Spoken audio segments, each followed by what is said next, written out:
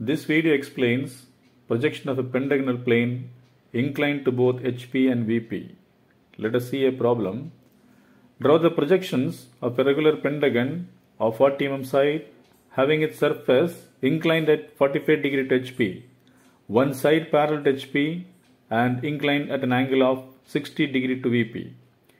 Since the surface of the pentagon is inclined to HP and one edge of it is inclined to VP, initially we have to assume that the surface is parallel to HP and an edge perpendicular to VP.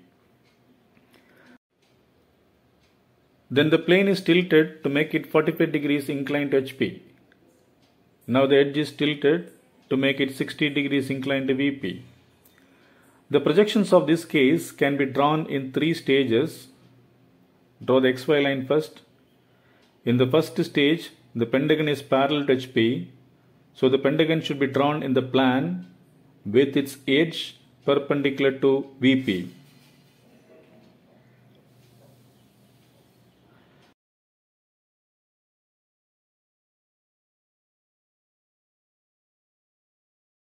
Name the corners with numbers or alphabets.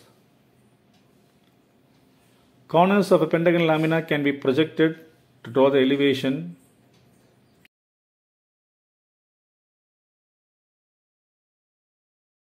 Elevation is a straight line on the XY line because the pentagon is on the ground. Name the corresponding points of elevation with a dash as suffix. Example 1 dash, 2 dash, etc. up to 5 dash.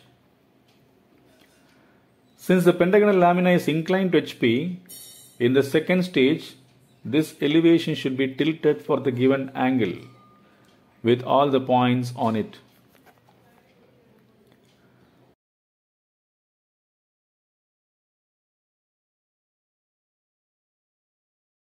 Project all the points from this elevation and all the points from the first stage plan.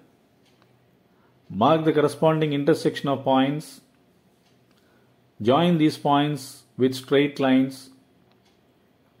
Since one edge of the lamina is inclined to VP, the edge 1 to 2, which is now perpendicular to HP, can be tilted for the given angle.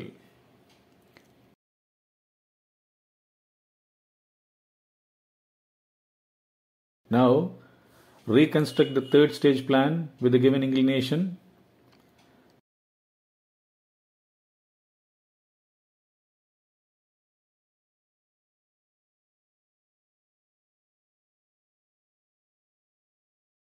Name the corners according to the previous stage plan. Project all these points.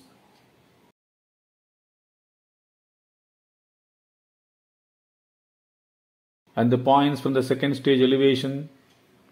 Trace the corresponding intersection of points.